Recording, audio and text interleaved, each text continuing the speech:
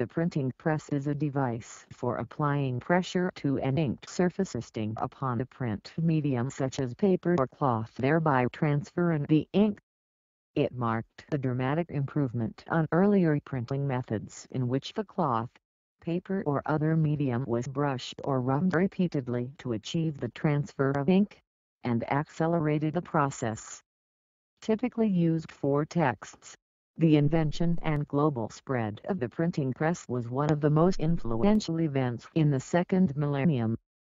Johannes Gutenberg, a goldsmith by profession, developed, circa 1439, the printing system by adapting existing technologies to printing purposes, as well as making inventions of his own.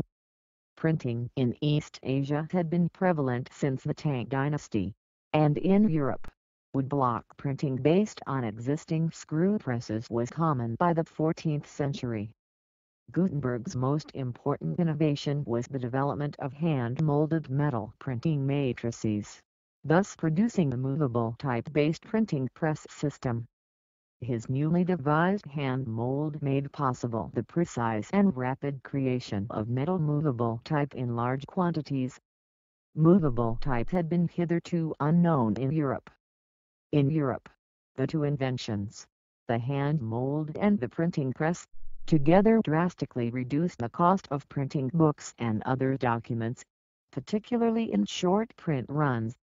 The printing press spread within several decades to over 200 cities in a dozen European countries. By 1500, printing presses in operation throughout Western Europe had already produced more than 20 million volumes. In the 16th century, with presses spreading further afield, their output rose tenfold to an estimated 150 to 200 million copies. The operation of a press became synonymous with the enterprise of printing, and lent its name to a new medium of expression and communication, the press. In Renaissance Europe, the arrival of mechanical movable type printing introduced the era of mass communication, which permanently altered the structure of society. The relatively unrestricted circulation of information and revolutionary ideas transcended borders, captured the masses in the Reformation and threatened the power of political and religious authorities. The sharp increase in literacy broke the monopoly of the literate elite on education and learning and bolstered the emerging middle class.